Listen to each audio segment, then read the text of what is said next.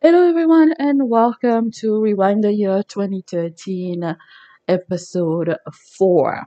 So, today's episode is all about Empress Key. It was supposed to be about Love is Not for Sale, but this is yet another C drama where the English subs are no longer available, and right now, it's impossible for me to go back and check it out in the original language. That is just 50 odd episode of struggle, and I don't want to do that, honestly. So I'm going to keep the score that I gave it originally, which was 8.5 over 10. Now, coming back to Empress Key, oh boy, this is the end of an era. I don't know why I keep doing this to myself.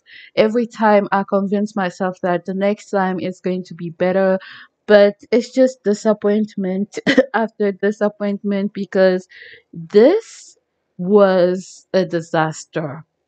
I don't know why I was thinking in 2013, but aside from one or two shows, the rest has just been just it's wrong for so many different reasons.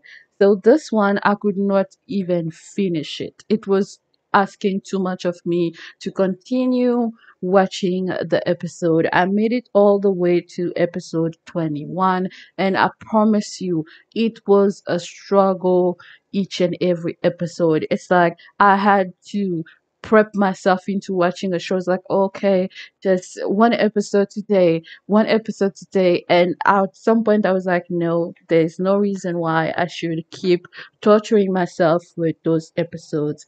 I don't know what I saw in this originally because wow, so many things. I lacked excitement to continue the episode, to be honest. Every time an episode was over, I'm like, oh well, that was this, and then I move on with my day. By episode 15, I knew that things were not going well.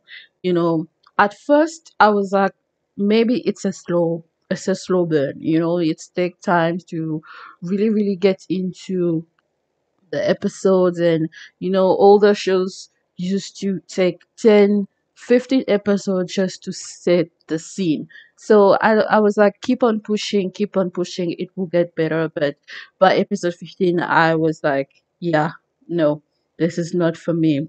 Too many tropes that I am no longer into. I think that's what it boils down to ultimately. It's like there's just so many things that I can no longer tolerate. And because they are all found within this one show, it was very difficult for me to still be excited. This is a show that has 50 plus episode. Imagine the struggle, if just one episode is asking so much of me to finish it. Imagine going through 50 plus episode of updated tropes and just things that are no longer in for me. The main female lead was just too annoying. It's so interesting because she was one of the reasons why I loved the show at first. I remember being obsessed with her and everything, but now that I've rewatched it, no, I don't like her character. I don't like just the way she carries herself in the show. So it was just not giving for me, honestly. Um, the chemistry between some of the actors was just off, and it was a struggle. It's like sometimes it felt like it was not even filmed in the same room, and it's insane to me. It's like something was off with just the vibe and everything, the interactions. Even when she was like with her love interest, I was not even excited because I didn't feel anything. There was so much lack of chemistry. um the my favorite character out of everyone was definitely the Prince of Koryo.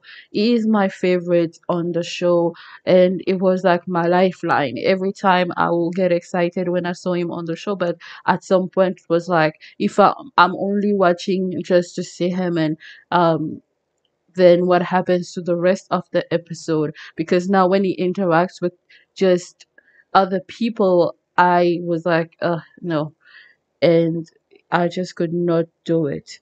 I forwarded, fast forwarded so many scenes. Like by episode 16, I think I started watching the show at like two times the normal pace because I was like, no, no, no, no, our scene, the main lead scene with the emperor, it was a struggle to go through.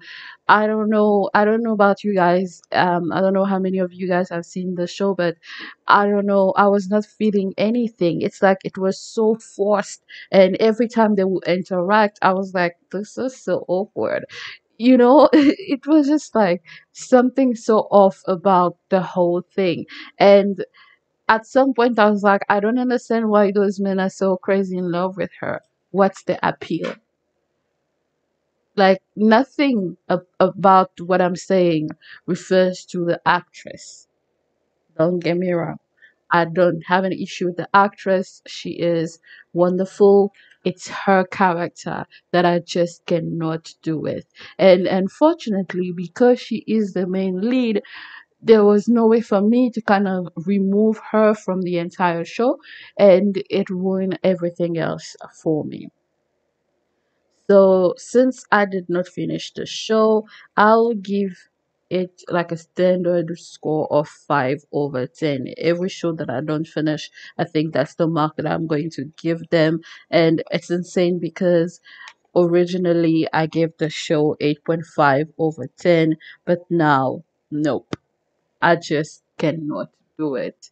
It's a shame, but sometimes, even though you might like certain actors, when the pairing is not done really well, even your love for an actor cannot make things work. Because I love the Emperor, I really love his series, I love his shows, and um, I like to see him act, but for some reason, this three it was not working, and even the main lead, like in other shows, have been excited about with her and her performance and everything, but just the chemistry between the leads was non-existent, and everything just felt off.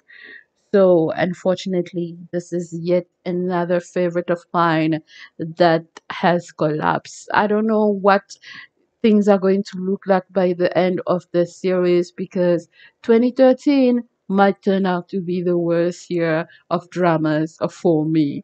Let me know in the comments if you watched the show until the end and if it's like your favorite of all time. What do you think about it? Is it a show that you can watch 50 times and not get tired of? And let me know everything that you love about Empress Key. That's it for me today. You can check out the other episode of the series on the channel.